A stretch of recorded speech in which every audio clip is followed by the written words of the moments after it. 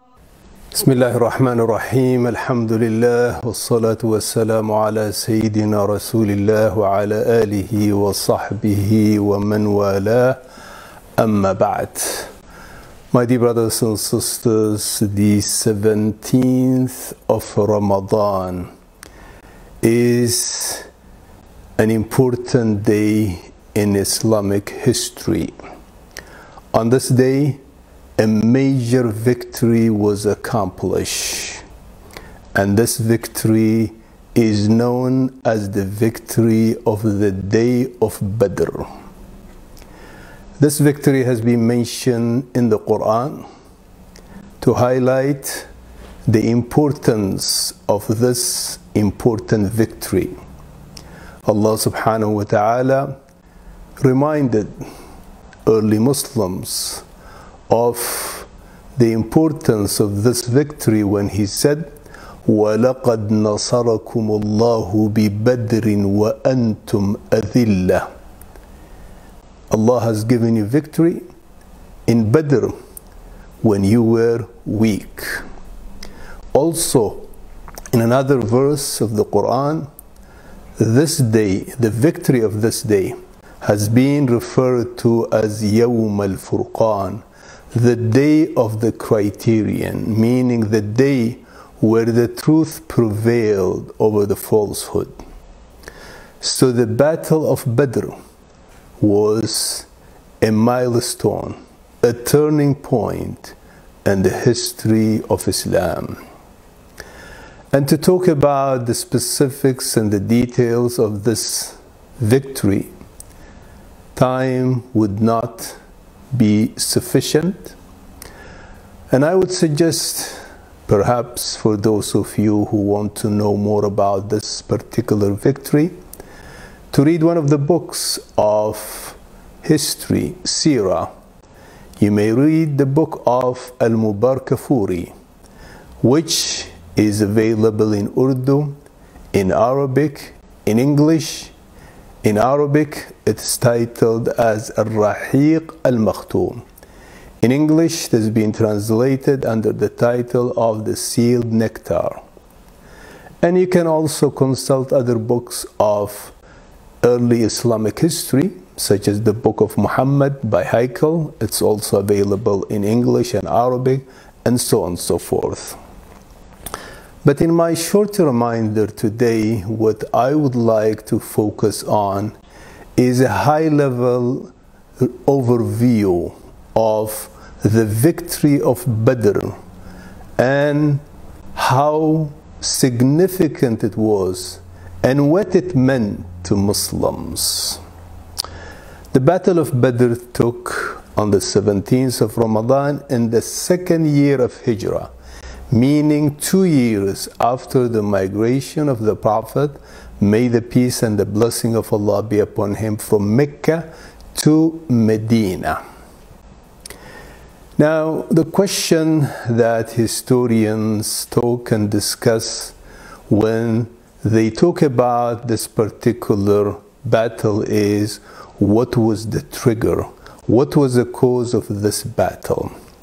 And generally they mention a caravan that was coming back to Mecca from the north, and the people of Mecca were traders, and their caravans would go to the north and to the south.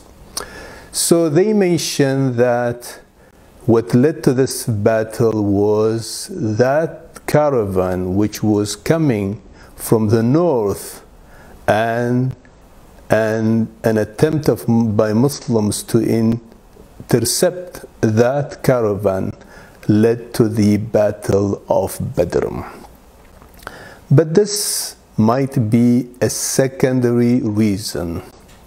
The main reason for the Battle of Badr did not start, or the cause did not start with the caravan. The cause of the Battle of Badr goes back way more than a decade, way back to more than a decade. The cause of Battle of Badr began from the day the Prophet ﷺ made a declaration to the people of Mecca and announced to them that he was a prophet of Allah and called upon them to follow the revelation, the message that was sent to them. From that moment, the Meccans declared war on the Prophet and on Islam, and throughout the years they have been taking one measure after another to eliminate Islam and to stop the progress of Islam. So the Battle of Badr was not an isolated incident. The Battle of Badr was part of a series of attempts by the Meccan aristocracy to end the spread of Islam and to stop Muhammad sallallahu alaihi wasallam from conveying the message that was revealed to him. So the essence and the real cause of the Battle of Badr was not the caravan, rather it was that declaration or that determination that was made by the Meccans from day one, when they decided to fight Islam at every stage.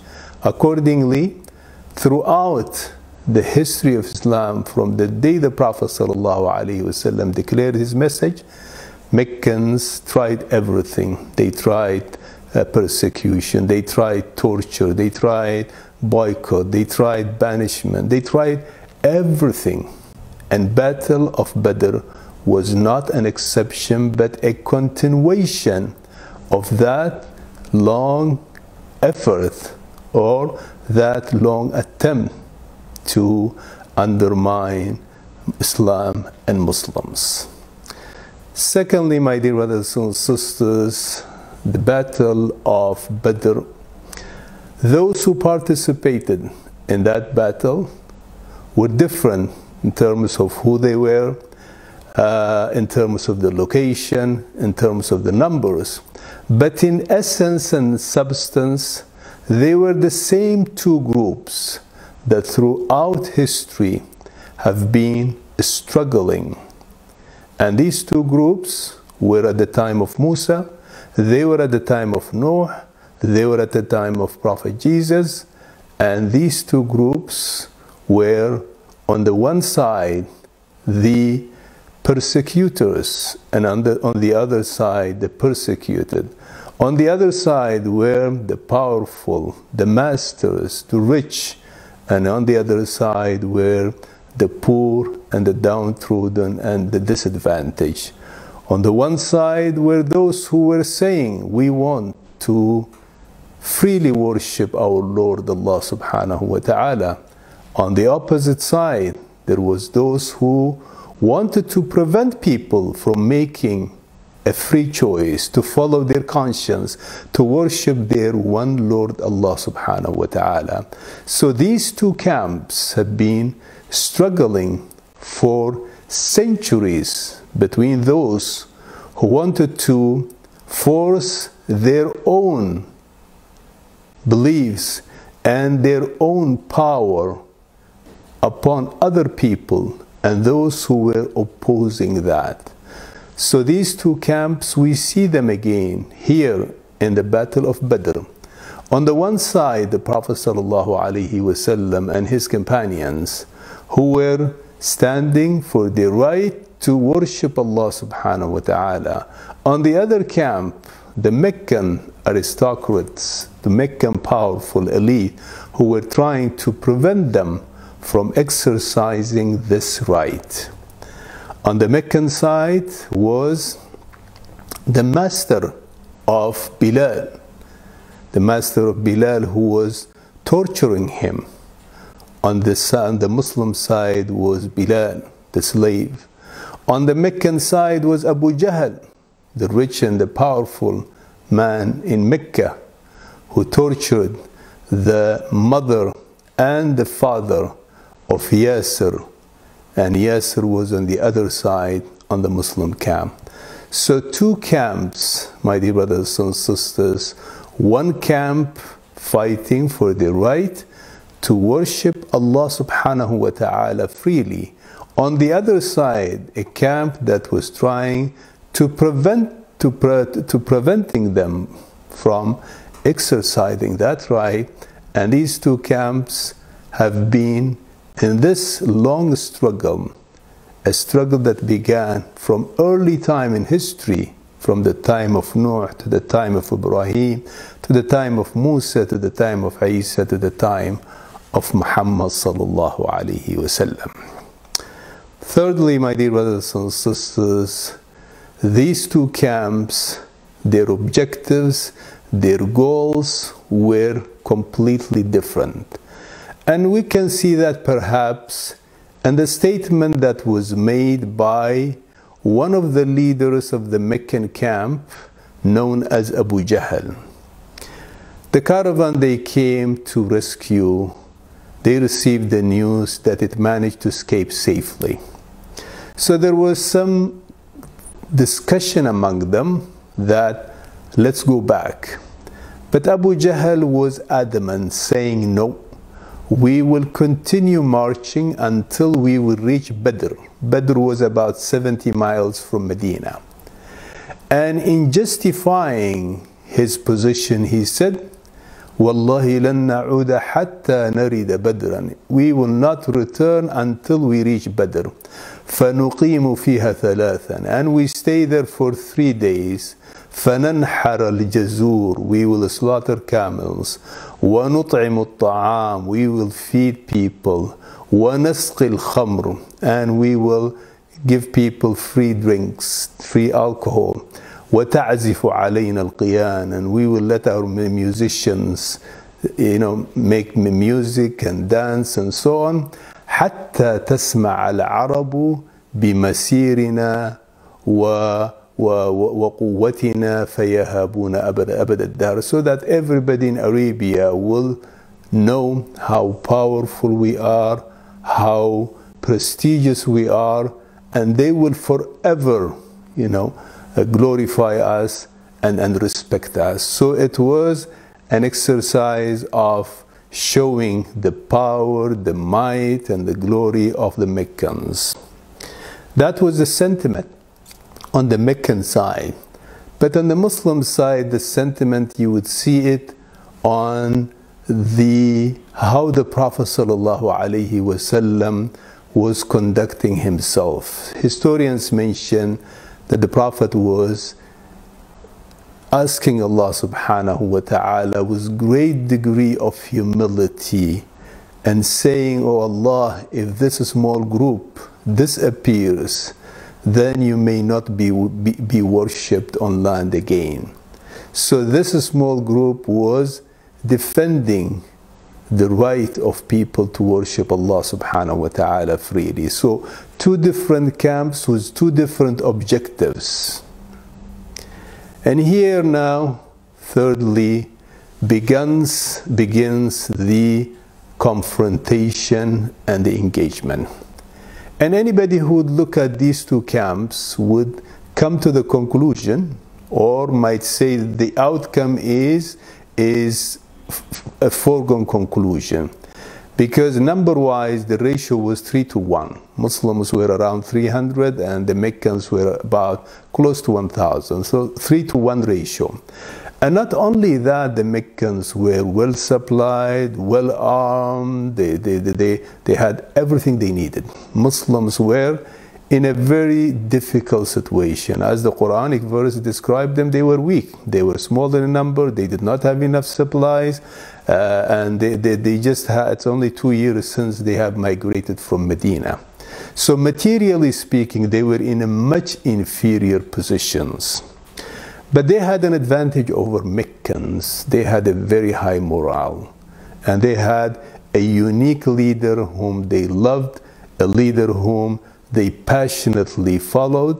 The Meccans lacked that sense of purpose, that sense of fighting for a cause. And here you have the battle going on. And to the surprise of everyone, this small group of believers came out victorious, and the Meccans lost the battle completely.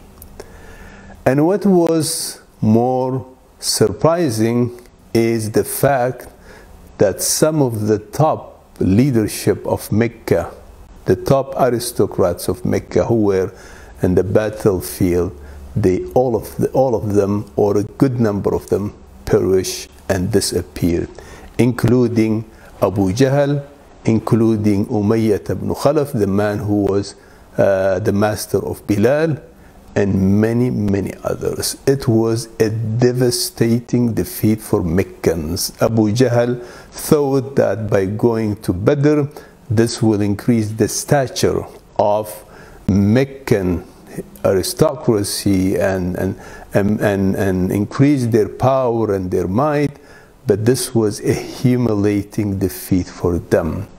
And this was a turning point in the history of Islam. From this moment, it was clear that Muslims will not be on the receiving end. They will be able to stand for their right. They will be able to defend their land and their faith and their religion.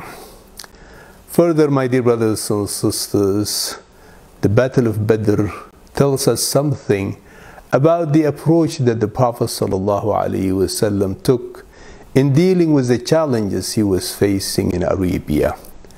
Arabia was a dangerous place, a place full of tribalism, bloodshed. The poor, the strong would kill the poor, and the strong will take advantage of the weak. So it was a society that was very, very dangerous. The Prophet ﷺ never liked war. The Prophet always sought peaceful alternatives.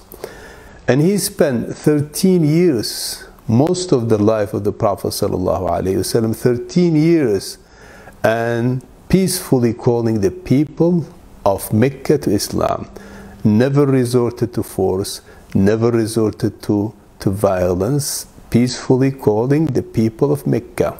They were torturing him, they were torturing his companions, they were imposing all kinds of difficulties and hardship, but the Prophet continuously kept preaching peacefully, peacefully, and with patience and with perseverance. Then Mecca became a difficult place to live, and even the life of the Prophet ﷺ was in danger. So they migrated to Medina. But migration to Medina did not end, even though they were now in a better place where they can freely pray, where they can freely worship Allah subhanahu wa ta'ala. But the Meccans were still after them. First of all, they have stolen all their properties. When they left empty-handed. Meccans confiscated everything they left. And not only that, there were many believers whom they refused to let them leave. Some of the companions left, leaving behind their wives and their children. So there were still Muslims who were prevented from migrating to Medina. Further to that, Meccans were looking for ways to reach to Muslims in Medina and somehow cause them harm and hardship. So it was a matter of time that a confrontation would take place between the Meccans and the Medinians. And here the Quranic verse came to give permission to Muslims to carry arms to defend themselves when they were in Medina. And the verse clearly states the objective: أُذِنَ لِلَّذِينَ يُقَاتَلُونَ بِأَنَّهُمُ ظُلِمُوا وَأَنَّ اللَّهَ عَلَى نَصْرِهِمْ لَقَدِيرٌ. The verse says that permission is given. Permission is given, meaning to defend themselves. Permission is given to whom? Those who war is imposed on them, or those who were wrong, those who were the subject of injustice. الذين أخرجوا من ديارهم بغير حق إلا أن يقولوا ربنا الله. those who were driven out of their homes for no justifiable reason other than saying Allah is our Lord. So the reason that permission was given to this evolving new Medinian society is to defend their faith, to defend those who were persecuted. It was not for aggressive purposes. It was not for reasons that others engage in fighting. And the Prophet ﷺ clearly told in the Quran, وَلَا تَعْتَدُوا إِنَّ اللَّهَ لَا يُحِبُّ الْمُعْتَدِينَ. Do not transgress, do not be aggressors. Allah does not like those who transgress. Further, Prophet was told, وَإِن جَنَحُوا لِلسَّلْمِ فَاجْنَحْ لَهَا. If they lean to peace, if they accept peace, then lean and accept peace. So this was the philosophy of the Prophet ﷺ, and the philosophy of Islam is to seek peaceful alternatives, but at the same time also be ready to defend their right and to defend the weak and to defend those who are persecuted. The victory of Badr, my dear brothers and sisters, was a turning point in the history of Islam. From this moment on, people recognize Muslim or this evolving community in Medina as an important force in Arabia, and this gave Muslims an opportunity to stand for their right and to defend those who had no defense. Of course, the Battle of Badr created also more challenges, because the Meccans, since they lost this battle, they were even more determined to take the revenge. And there were also other parties who did not like that victory, and they started communicating with Meccans to establish some kind of coalition. So my dear brothers and sisters, to summarize, this important historic event was a struggle between the forces of oppression and the forces that were struggling to secure their freedom to worship Allah subhanahu wa ta'ala, between forces that was using brute force and forces that were calling for the cause of Allah by peaceful and logical manners. History definitely was made on this day, and that's why historians have been very particular on identifying anyone who participated in this battle and labeling them as Badri. If you look through the books of hadith or history, they would always say so and so, he is a Badri, meaning he participated in Badr. Participating in Badr became a title of honor, because this was a difficult time and a challenging moment. And the victories that came later were the outcome of the victory of the day of Badr. So my dear brothers and sisters, as we go through the days of Ramadan, let's remember the sacrifices made by our beloved messenger and the companions, and let's read our history and make some reflections and understand the essence and the substance of the message of Islam and the struggles that the early generation of Muslims have gone through. Thank you very much for listening. Jazakumullahu khairan. Assalamu alaikum wa rahmatullahi wa barakatuh.